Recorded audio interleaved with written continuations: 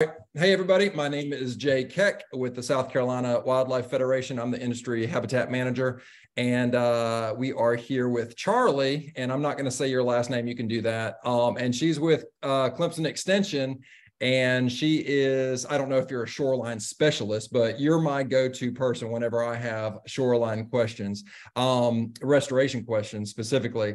And instead of me, going on and on about you, why don't you introduce yourself so I don't botch anything up, and then just kind of tell us how you got into what you're doing now, and kind of what fires you up and gets you going. Yeah, well, hey Jay, thanks for having me today. As he mentioned, my name is Charly Greenthaler. It is a mouthful, but yeah, I work for Clemson Extension. I'm one of their area water agents. So shoreline buffers is just one kind of subject that we touch on, but I really enjoyed. I get to work with a wide variety of audiences. So from youth to farmers to pond owners, all different types of people, helping them with any water issues they have. And yeah, I am from South Carolina originally. I'm from the upstate. I moved to the Midlands about 3 years ago, and I went to Clemson. So I don't just work for them. I have been a Tiger my whole life, but I got my bachelor's and master's through Clemson. And my degree is in environmental and natural resources. So I've always loved being outside. Grew up on a cattle farm, so I just appreciate our land and working with it, and learning more of what we can do to better serve it. So that's kind of how I got involved. Awesome. Awesome. Well, we'll get going. Okay. Yeah, so today we're going to talk about shoreline buffers. Here's a brief outline. I'm gonna give a little background, so some terms that will get us on the same page. Then we'll go into the meat of the presentation, talking about these shoreline buffers, what they are, their many benefits, and then how you can install one on your property or a neighboring property. And then I'm going to end with some helpful resources that will just help make that installation process even more easy. So we'll go ahead and get started. I mentioned I do work for Clemson Extension, but that doesn't always mean anything or something to some people. So we are the outreach arm of the university. So we take all of that research that's being done on campus and across the state at our research centers, and we make it available to the public in a variety of ways. So I talked about all the audiences I work with, and we reach them through workshops, newsletters, classes, or even webinars like this. And we have 8 main program teams. So not just water, but we have forestry, agribusiness, youth, 4-H, so all kinds of different areas that we cover. And again, I am on the water team. And this is a map I just wanted to show. This is all of our water teams, so the coverage that we have throughout the state. We have 2 types of water agents. So I'm a regional agent. I work more with rural or agricultural audiences. And then we also have our Carolina Clear, our stormwater agents, and they're peppered throughout the state, working more with our urban audience. And you'll see that big purple area in the middle, that is all the many counties that I cover. So I do cover 10 counties, and I am housed out of Lexington. But really the main takeaway is wherever you are in the state, we have an agent that can help you with any questions that you might have regarding this topic or other topics that you have. And this is our webpage. I just wanted to throw this in because, and I'll end with some of our programs too, but this is a great place to go just to see what all we have going on throughout the state. We have so many wonderful programs that are, they cover a lot of different topics. And here is also where you can see what agent is in your county and who can help you. So that picture right there, it looked like y'all were on a boat and you were obviously with some young students. But I mean, do y'all have programs like kind of ongoing throughout the year? And if you do, how do people find out about them? Just go onto the website in your region? Yes, that's a good question. Yes, so we have programs all throughout the year. This is from one of our summer camps. We offer, it's called 4H2O, and it's on the lake. And we actually did that in Lake Murray this past summer. So really fun. But a good way to find that out is through the calendar that's on Clemson's page. And you can go to specific counties, and it'll have the events. But we try to keep that on the web page. You can find the calendar of events. And do you have to Good live in question. that region to, participate in those? Not necessarily. It just makes it easier if they are in person, obviously. But a lot of, the one good thing that's come from COVID, we are doing a lot more stuff online. So it really doesn't matter, what part of the state you're in, you can attend. So, yeah, very good question. Okay, so now once we know what Clemson Extension does, I wanted to throw out some key terms that we hear a lot, make sure we all understand what they mean, because sometimes we might not know the technical terms. So we're all on the same page.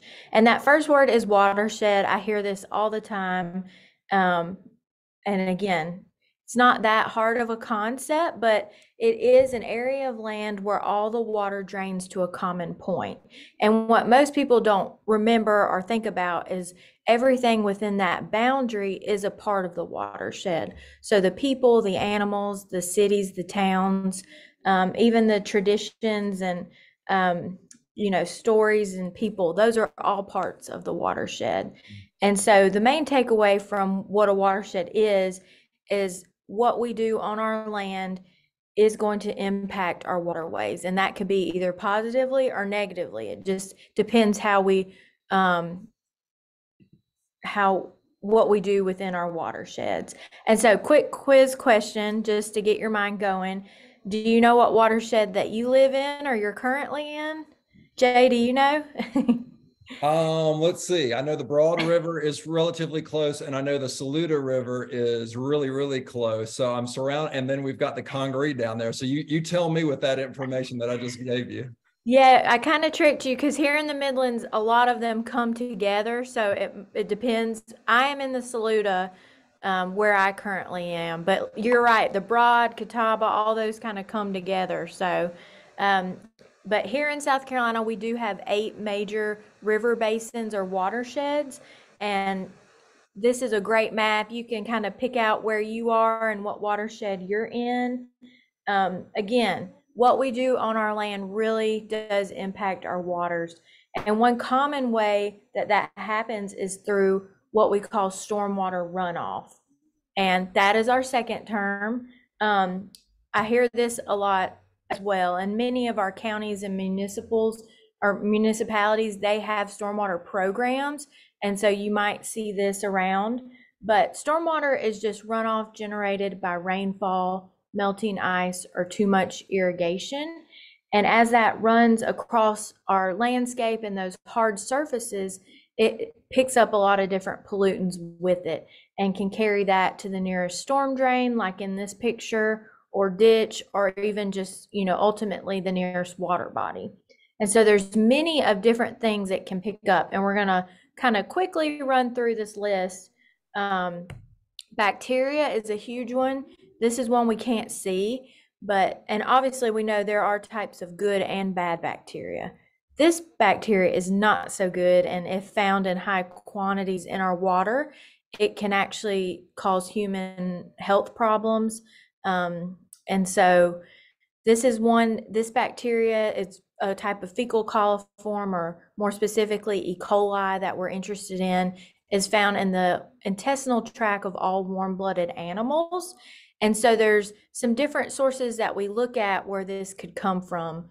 One being pets, and that's why you see people asking you to pick up after your pets, one of the reasons. Livestock, especially when they have direct access to these creeks and streams. Wildlife is one we don't normally think of, but when there's large nuisance wildlife populations like feral hogs and things, that can contribute more bacteria than what our landscape can handle. And then we're the fourth one, and that is through failing our leaking septic system. So it's hard to know where the source is coming from, and that's why I think bacteria is such a big issue, because there could be, there's many options. The next pollutant we look at is sediment. This is obviously just from eroding soils. It could be from new construction sites, shorelines like we're going to talk today, anywhere where those soils are not stabilized. And, dirt or sediment, we don't always think is a bad thing, but things actually like to stick to sediment too. So not only is it bad, but bacteria, other pollutants cling to that sediment. And so it's kind of a double whammy. But, too much sediment in our streams, it can affect the clarity, the turbidity, it can clog fish's gills.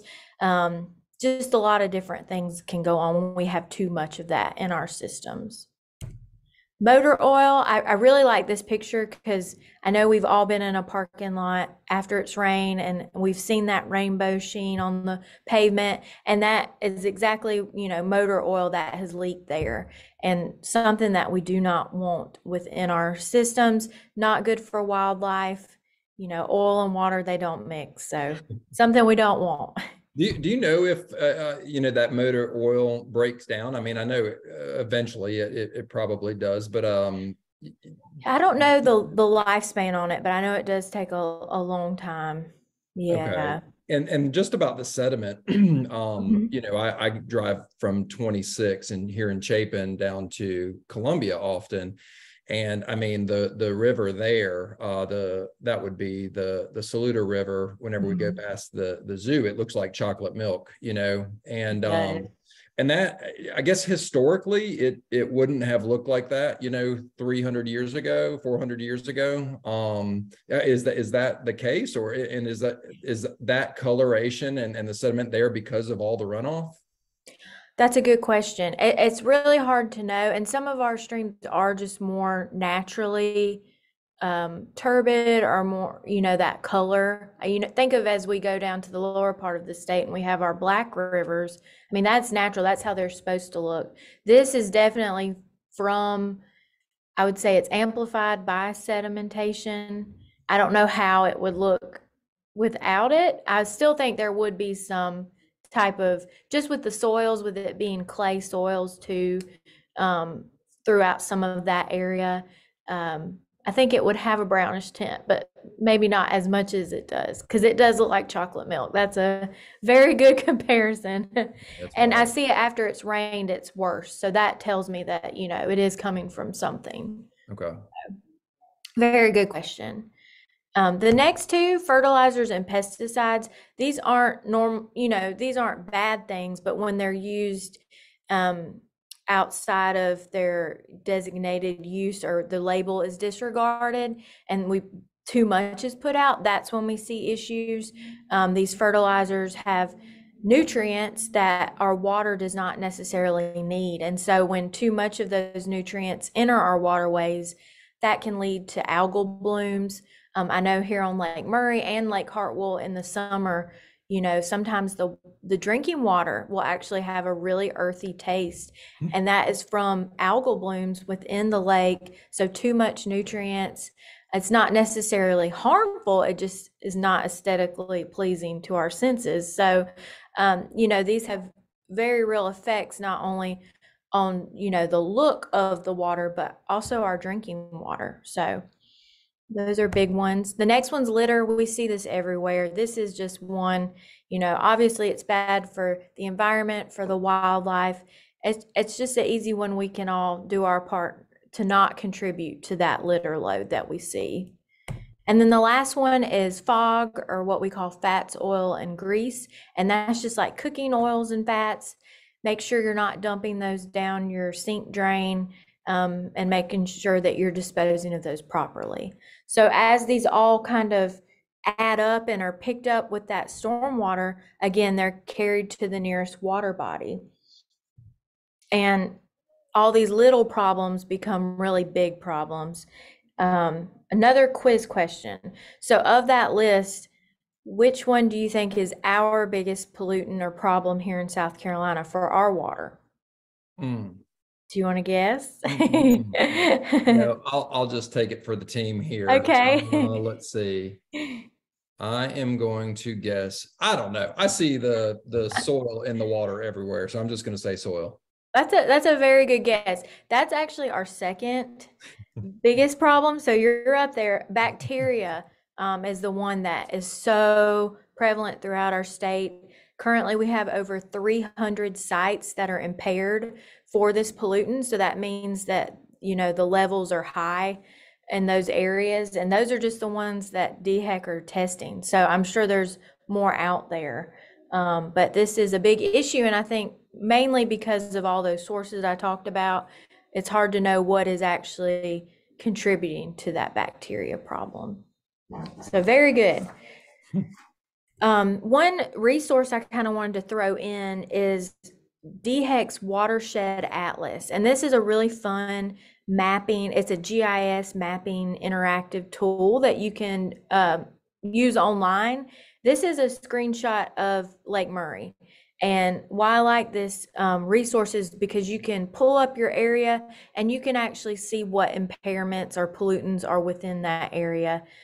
You'll see this is actually pretty good. There were a couple bacteria impairments as well as swim advisories for mercury, but this is just a good place to go to see your area and what issues are there. And this is updated daily, I guess, on their website? I think so. I'm not sure how often they update it, but I know it is updated. I'm trying to think frequently. So okay. I'm not sure if it's daily, but okay. They don't sample daily. I think they sample monthly. So I would think with that. Okay. But again, and it's like a big rabbit hole. You can spend a lot of time on this. There's lots of layers, and you can even go into watershed boundaries, even smaller than the ones I showed earlier. So very interesting stuff. So with all of this, we know the problem, we know that there is a problem. So what can we do, especially those of you who have property, bordering the water or near a water body? And that solution is really a combination of practices, or what we call best management practices, or BMPs. These are all practices that mimic natural processes. So they're used to manage stormwater by slowing it down, kind of spreading it out over an area, and then promoting it to soak into that ground. So the goal is really to deal with this runoff on site instead of making it become a bigger problem downstream. So you'll see a long list. Today we're just obviously focusing on one of these tools, and that is shoreline buffers. So we're gonna go ahead and dive into why y'all are really here, I know. So what are these shoreline buffers? These are landscape shoreline that uses plants to protect and beautify the waterfront.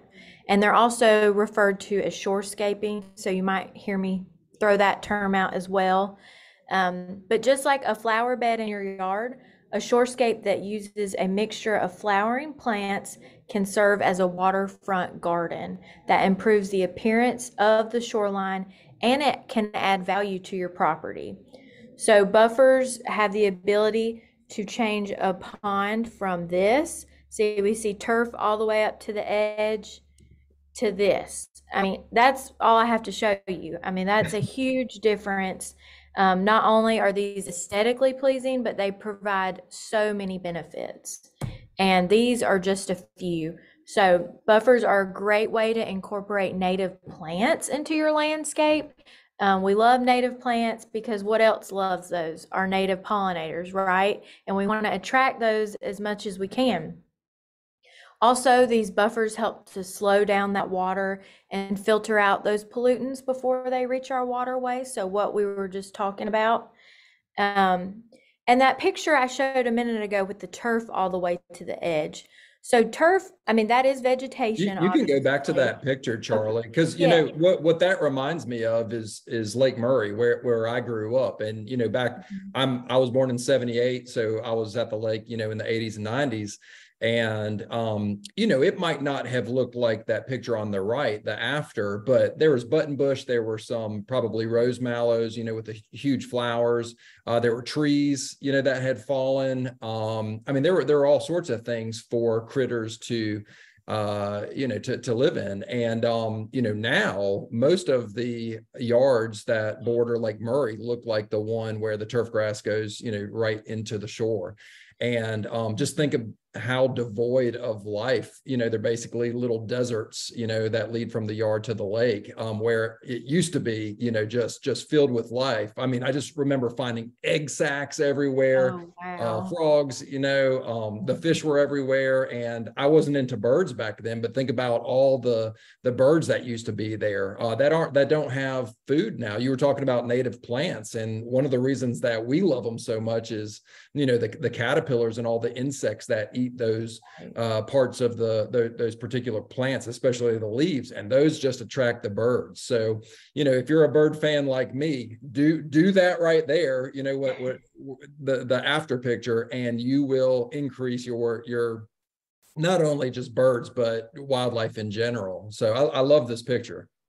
Yeah, I think it does such a good job, like you said, it's showing, and people have gotten so accustomed to wanting that manicured look, ease of maintenance, and where they can see any wildlife they might not want, like snakes. I know that is a big one we always get. People are really afraid, and so with this, the before, they think they won't have as big of a problem, but the turf, those roots, even though obviously it is vegetation, they're very shallow and they don't do a great job at holding in that sediment. There's a lot of incising underneath that can happen. So after these plants that we're going to talk about, their root systems just do such a better job at not only, providing that habitat, food source, but also stabilizing our shorelines, because we can't make more of land. We have to protect what we have, and so make sure that it's not eroding, and we're not losing land. Well, and think about maintaining that before, picture right there, just the land there. I mean, think about the lawnmower that's needed, probably, a weed whacker or whatever you want to call it. And, those lose the plastic, Oh, yeah, that's used to, and just think about everything that's going in there, the combustion from the engine, all the nasty stuff that's making it into the water, not just petroleum, products, but the actual parts of whatever equipment that you're using, all that's making it into the water. it is. Yeah, and so you're right. This is actually less maintenance the after. You're not having to do all of that, and so it is kind of a mindset we have to kind of change. But again, the pictures, like you said, they speak for themselves, and um, this is our goal. So this is just something to keep in mind as I keep going through everything. But there are many benefits, like I was saying. Those roots, they really do help to stabilize those shorelines. Um, Again, they provide habitat. They also, believe it or not, can help reduce some pesky wildlife. So um, if you struggle and maybe have Canada geese on your property, these buffers are a really good way to help deter them that you might not have thought in the past. So geese like a very manicured lawn. They like that look of that first picture. They like to see what predators are out there, and they really like easy access to the water. So whether it be a pond, lake, or whatever. So these buffers leave them a little unsettled, and it discourages them from settling on your property. So that is a really good thing. But if you already have geese as a problem, getting those buffers established might be a little tricky. We have had projects where we've planted these buffers and geese have destroyed them within a weekend. So they'll eat them if you plant new plants. But it is a good thing if you don't have geese and you don't want them, and just a way to deter them. And there are some other options, and I have resources that I'll share with on that too, because You I mean know a lot of people struggle. how to overcome the challenge of geese eating the installed plants? There is some netting and like fencing, but I'm not sure how, successful Okay. long term that is, because, we obviously want these established. That's a very good question. So, yeah. Okay. Okay. And once they are established though, and they're relatively mature, the plants, that I'm talking about, the geese pretty much just kind of leave that area alone. They do. Okay. Good. Yes, they do. They like to be able to see, so they do not like that more Okay. natural look. So, Okay.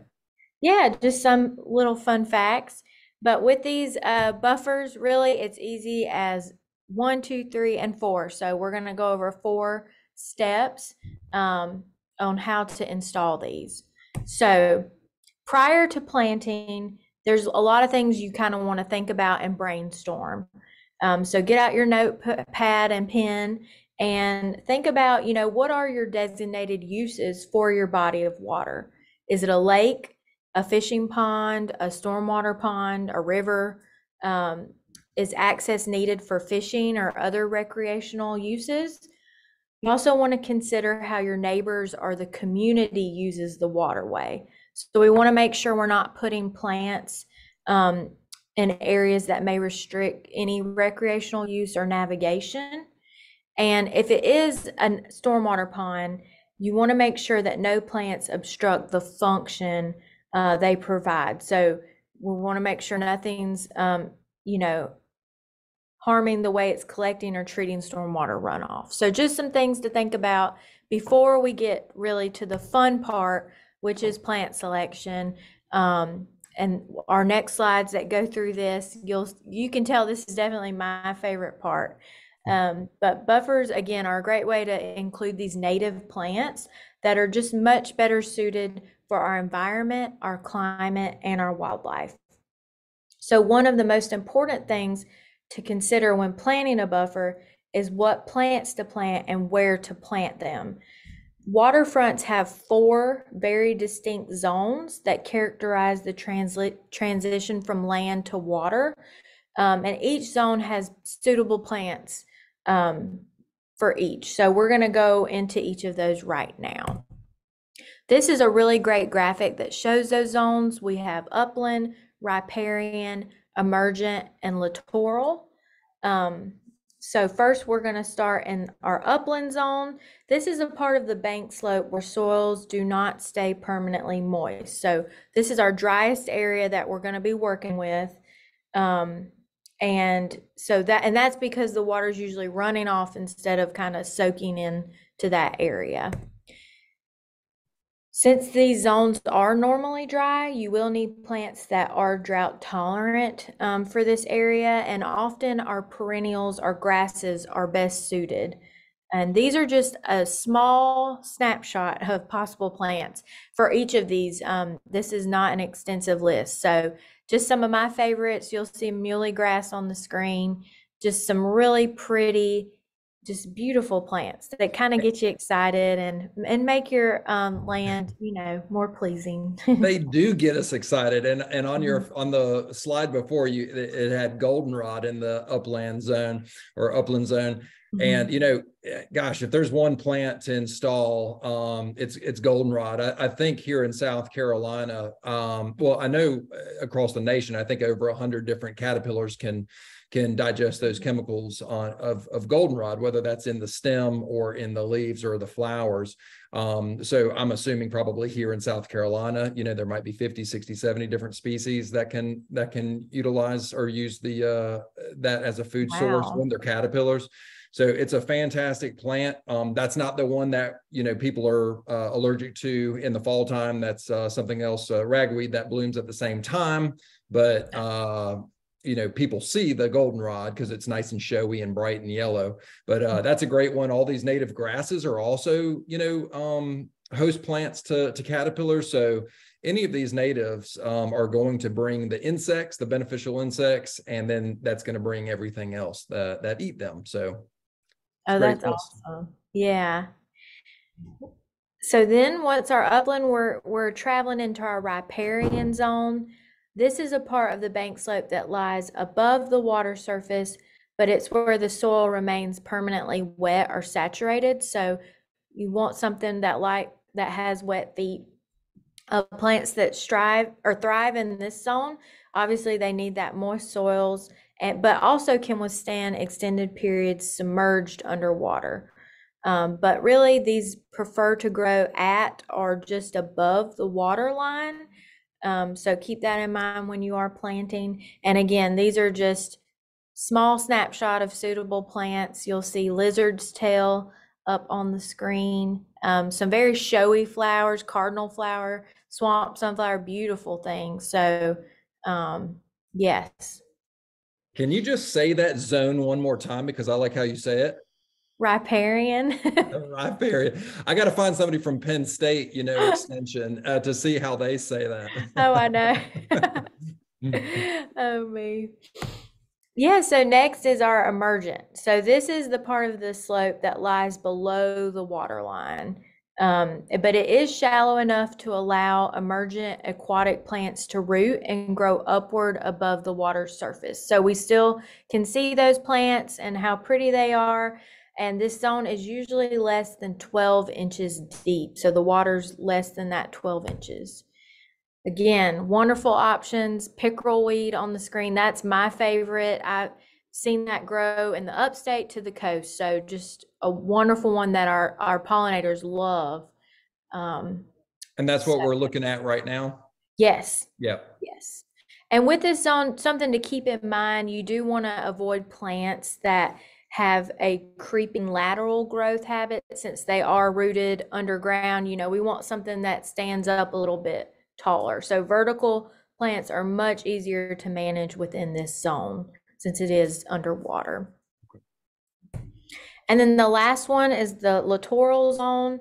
This is the area below the water line that is too deep for plants, for emergent plants. So they are under the water, but it's still shallow enough that sunlight can penetrate through the water to the bottom. This zone will vary in its depth, so it could be anywhere. Usually it's from 1 to 4 feet deep, but depending how clear your water is, it could be much deeper or much shallower if we've got that chocolate milk water. So but a lot of plants that are found in this area are actually normally invasive and need to be managed. So there aren't as many on our list. Here you'll see that we have eelgrass, and then some other ones, coontail and tape grass. This area, again, normally we don't have as much vegetation, but still some things for our fish and macroinvertebrates that like to feed on within this area. Can you go back to the slide before and Yes. talk about the emergent zone one more time? Yes. On Lake Murray with the fluctuation of the water, could you plant something like pickerel weed, where it would be, I guess semi-submerged, but then, during the winter months, there's no water there. Would that still work there? Yes, and that's a good question. And I'll touch more into that a couple Okay. slides, but Okay. yes, you Sorry. definitely can. Wherever the water is normally, that normal level, plant there. When they do drop the lake or anything, you might have to do some supplemental watering, especially if it's very dry, but they should be able to withstand those periods where the water is, more shallow. Okay. Good question, because that is something that we do have to deal with. Okay. Yeah. So no worries if you didn't get all those names of plants written down. This was, not that wasn't the purpose of that. I do want to show you where you can find a much more extensive list. One of those places is Clemson's Carolina Yards Plant Database. And this is good for all homeowners. This is one of my favorite resources that Clemson has. You can use this for, your yard, anywhere you want to plant plants, but it's great because you can tailor it for your specific conditions. You can put in your region. Do you want native plants? Fill all of that out. And at the bottom, you'll see an area for stormwater. So you can actually select shoreline buffer. So once you've, put in all of your conditions, it will generate a list of suitable plants. And that includes pictures, all the different characteristics. It's just a really, really well done resource that will help you narrow down the plants that you kind of want to use. Because there are lots, and in these zones, one thing to keep in mind is, usually we like to pick about 2 or 3 that we plant within each zone. You don't want like 10 different, one of 10 different types. It's better to do several of about 2 or 3. So if you can narrow that down, I know that's a hard thing to do because there are so many wonderful ones, but this resource really does help with that.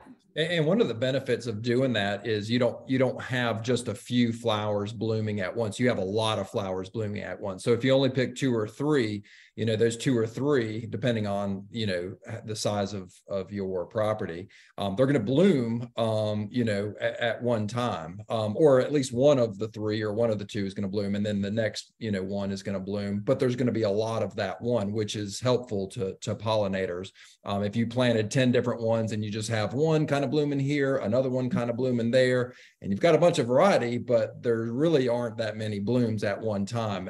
That's not really a benefit to pollinators. Oh, that's a wonderful point. Yeah. Another great place to find that list of plants. This is Clemson's Home and Garden Information Center. And fun fact, this is actually Clemson's most viewed webpage. And yes, even above athletics. Like, this gets so many hits because of all the great information within it, fact sheets on all topics. But the one specifically for today is this Shorescaping Freshwater Shorelines fact sheet. It has a list by each zone that we talked about and so many plants for each. So another good place, if like I said, if you didn't get everything written down or you want more inspiration, check out this website. And for those that are, wondering where in the world to buy these from, on our website, on South Carolina Wildlife Federation's website, we do have a pretty good list of nurseries around the state, and just call them and see if they can get the things that you're finding on, this website that Charlie's talking about. It's as easy as that. Some can order them for you, and some can't. But I would just, don't give up after 1 or 2 calls. You'll be able to find a lot of these plants that we've talked about today and that are on this website here.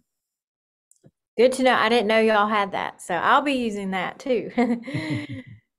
Awesome. So after you've picked out your plants, you found where you can buy them, and you've actually planted them, there are a few things to keep in mind, kind of like what we were talking about. There are times that you might need to water these plants, especially right after you've planted them. Once, if they're in that riparian or upland zone, you might need to do some additional watering until they get established. And once they are established, you might only need to irrigate during times of drought, or if they drop that level, you might need to irrigate some. So other than that, these plants, again, they're native, so they're adapted to our climate, our environment. They can withstand those periods of drought better than other types of plants. So just something to keep in mind. Other things, sometimes these plants do become dislodged, especially if you have a lot of wave action up against the shoreline. So one way to help prevent this is by using landscape pins or staples or stakes. We've done this at our workshops and it really does help. Other things, if you do have severely eroded shorelines, you may want to consider using erosion control blankets or some type of, fibers, coconut fibers, any type of erosion matting that might help stabilize those shores more. because that's obviously the goal of these plants, is to help that. But until they grow and get those roots established, you might need a little extra help, if that makes sense. Yeah, absolutely. So with anything that we purchase or install, maintenance is key. We want to ensure that these are going to keep working and functioning and providing those many benefits for as long as they can. If we were just to plant and, not look at it for 6 months, there might be a lot going wrong. So one way to keep up on what's going is routine inspections. It's good just to go out there, look, see what's happening. This way you can catch any small problems before they do get out of control.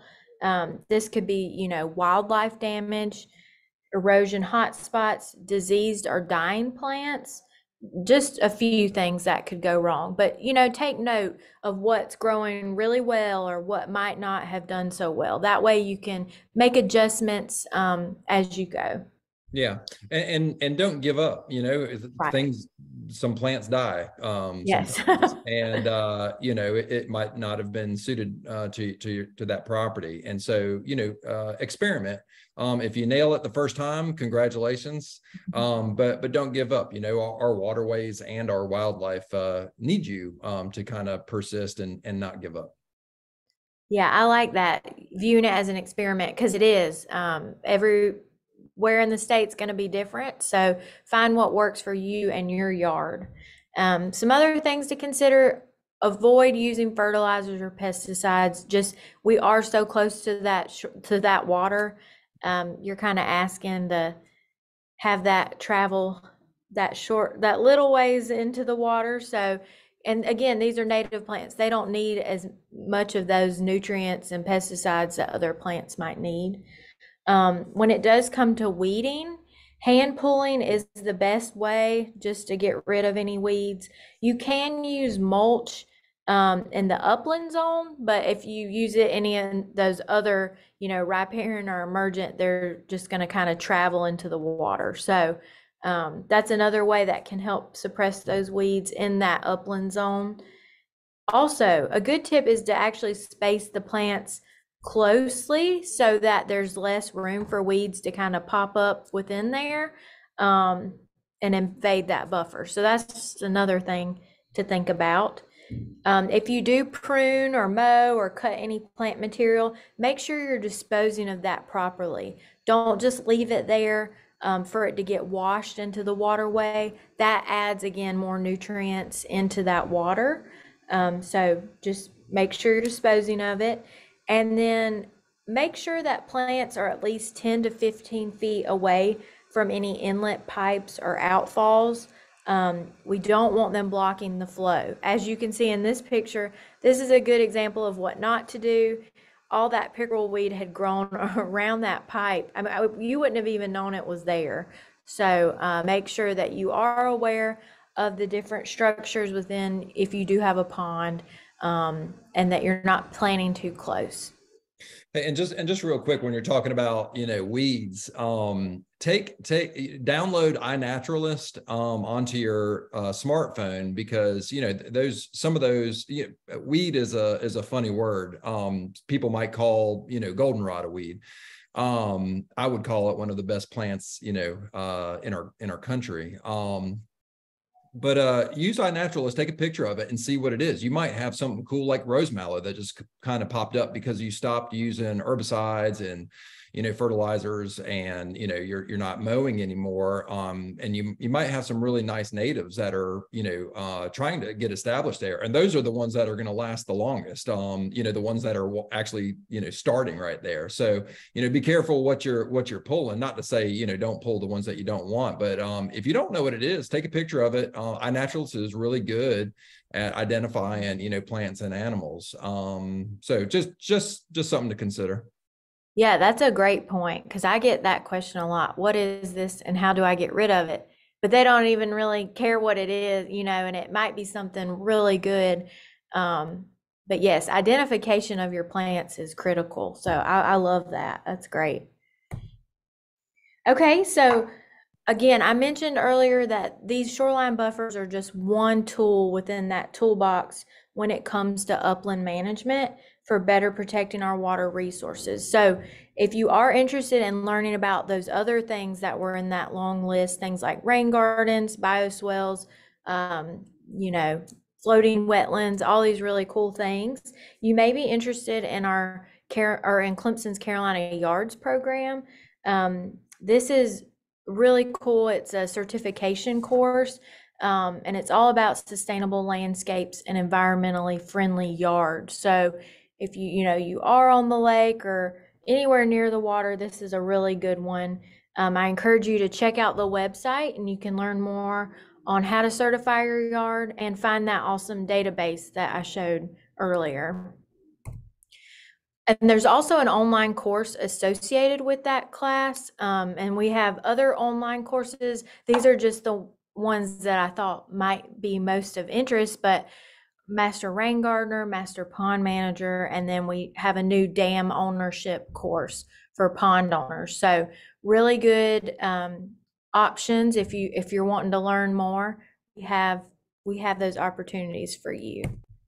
We also have a lot of different programs. I know we mentioned that earlier where you can find those on the website, but here's just brief description on some of those.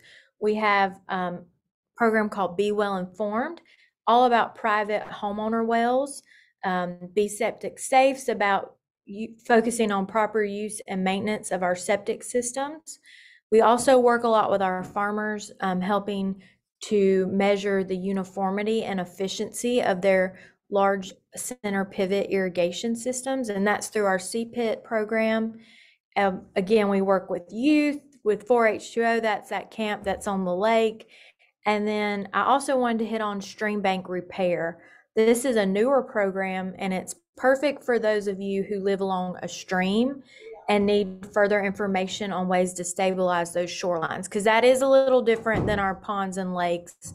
But there is a manual that you could download for free on the website. So, and workshops all coming out throughout the state. So this is a one to be on the lookout for as we introduce it more. So, and what's the process? Say if somebody has a stream or whatever kind of waterway, that they live by or on, do they call y'all and y'all come out and then you say, hey, this is a good landscaping company that might help you? Like, could you kind of just help folks walk through that process?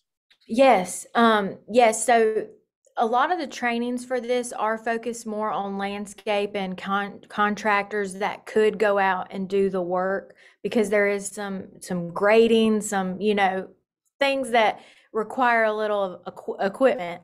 But if a homeowner were to call us, I would send them this manual. I would send them any of the workshops coming up.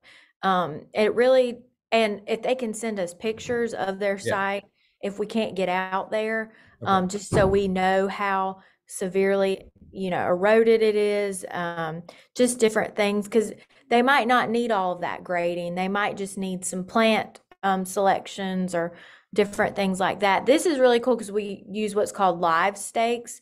So it's cuttings of the tree in that dormant season, and you just plant that within the dirt and it grows within 3 months. It's amazing. So some different really fun things with this. So Okay. yeah. Awesome.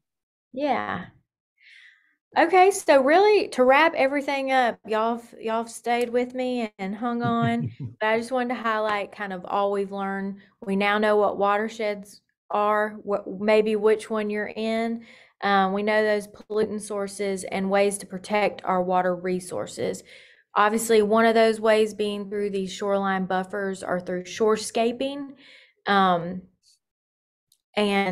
we want to make sure that if you do install these, make sure you are routinely inspecting them so you can ensure that they're still functioning properly. And last but not least, when it comes to buffers or any other questions you have, when in doubt, ask your local extension agent. We have an office in every county of our state, so we are always happy to help and answer anything you have. So with that, that's all I have. But yeah, thank you, Jay. Yeah, you're welcome. Thank you too, for doing this for us. We'll pop this on our YouTube page so folks can watch it again or send it to friends. But I can't remember what slide it was, but it might have been like 5 or 6, into it. But it ended with litter, all the steps that to take to prevent, or to make our waterways, better for not only us, but for wildlife and our planet. I mean, everything was preventable. Like you could, if you did just those, and just imagine, if I don't know how many thousands of people live on the shores of Lake Murray and then all the rest of the lakes and rivers that we have in South Carolina. But could you imagine if everybody did it, or at least half of the folks did this, like how much cleaner our waters and how much better off our wildlife would be, and how much prettier our state would be, Exactly. So, it works. And I hope y'all really consider doing the work to make our water and our wildlife, have will just be better. So thanks so much for sharing all this information, Charlie. Everybody thanks you, from SCWF and the folks that are here. So we really appreciate it. And anything you want to say before we head out? No, just thank y'all, and yeah, do your part. Education is key, and once we know what the issues are, it's really easy to kind of do our part. So yeah, thank Awesome. you. All right, Charlie, take it easy.